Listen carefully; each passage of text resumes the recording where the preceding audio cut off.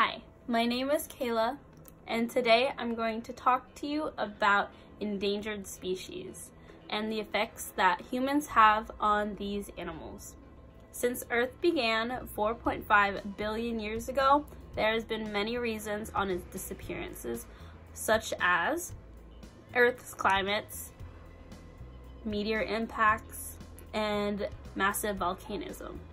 All of these effects have had major impacts on the animals that live on Earth. Another big extinction problem is human activity, especially in the past century. Scientists have estimated that 10 to 100,000 species go extinct each year. This is on record that it is 100 to 1,000 times faster than historic extinction rates. When humans are involved in the extinction of other animals, it can be because of overhunting, overfishing, polluting the environment, destroying its habitats, and moving species in areas that they don't function well in. I have done numerous research on this topic, and it seems as if every animal that is endangered because of human involvement. Some animals of this sort are the snow leopards, pandas, turtles, and gorillas. The snow leopard, which are estimated to be around 4,080 to 6,590, inhabit in the cold, rocky mountaintops across the high elevations of Central Asia, are starting to disappear because of humans, who are the leading cause of this through hunting, invading their habitat, and retaliatory killings. The giant panda, which are estimated to be 1,864 left in the wild, is the rarest bear species on the planet. They are only found in the mountains of western China. The pandas are going extinct highly due to the loss of habitat. Fortunately, they are on the rise due to conservation efforts around the world and strict hunting laws. These pandas were in danger from humans through hunting for their valuable furs.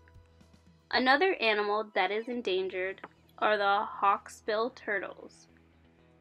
The name comes from its narrow beak. Their shells are very beautiful. However, their beautiful shells are one of the reasons why they are so endangered. Their shells are sold as part of the tourist trade. Loss of nesting over harvesting their eggs, polluting, poaching, and bycatch are other reasons of why they are critically endangered. These turtles also aid coral reefs, which are a natural barrier protecting coastal cities, communities, and beaches. Next up on the list are mountain gorillas. There are about 800 of these species left on this planet. These gorillas live in high mountains of Africa, specifically the Congo Basin. Deforestation and growing human population are threatening the mountain gorilla. The mountain gorillas are moving to higher elevations due to humans moving into their territory, causing these gorillas to be put in a more dangerous situation. As you can see, many of these animals are endangered because of humans, us. Many people don't care and decide to hide these certain facts from the public to promote their business or to continue their actions in hunting. But these people, in my opinion, are not dealing with the problem correctly. These animals keep our planet working. Plants and animals, including humans, depend on each other as well as microorganisms, land, water, and climate to keep our entire system alive and well. Remove one piece, one species, and small changes lead to big problems that aren't easy to fix. Here's what we can do. We can make a change. Recycle and buy sustainable products. When you do this, you don't need to buy furniture made of wood from rainforests or endangered trees. And when you recycle and reuse, you promote the whole ideal of reusing stuff and not putting your waste in a place where it can put other species in danger.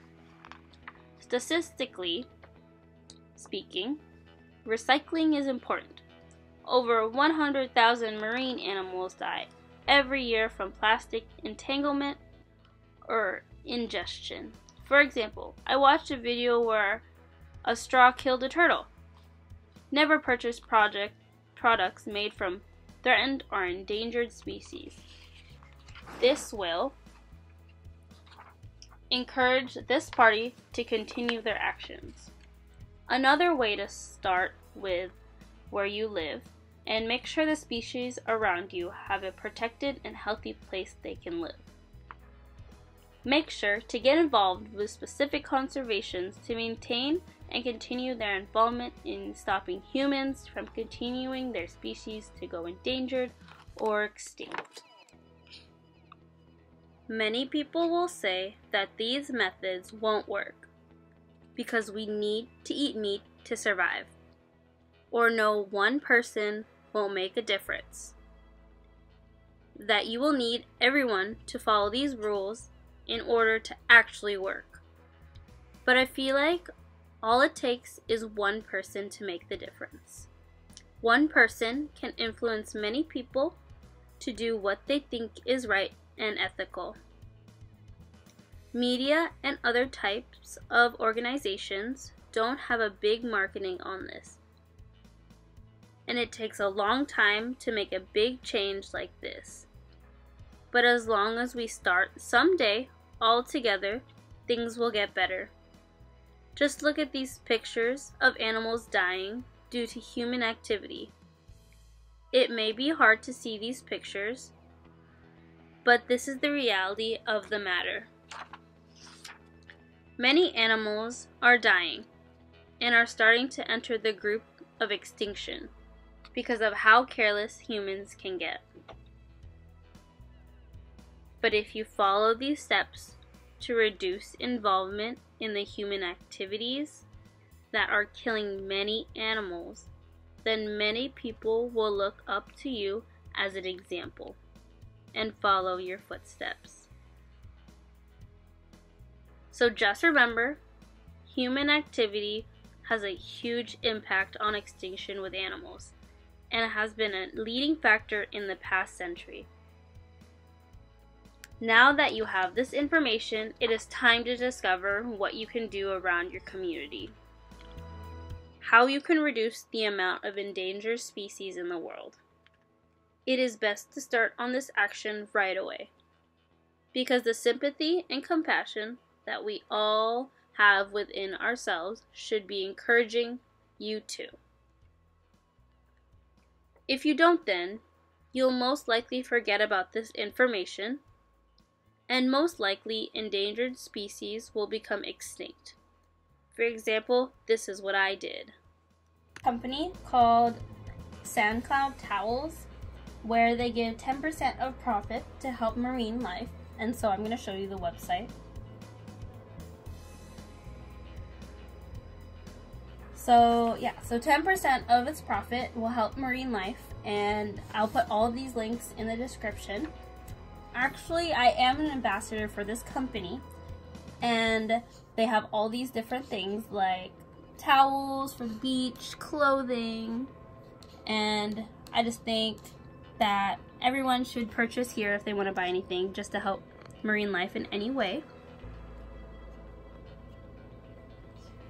And I have this necklace. I'll show you where it is. That I wear every day. It is a sea turtle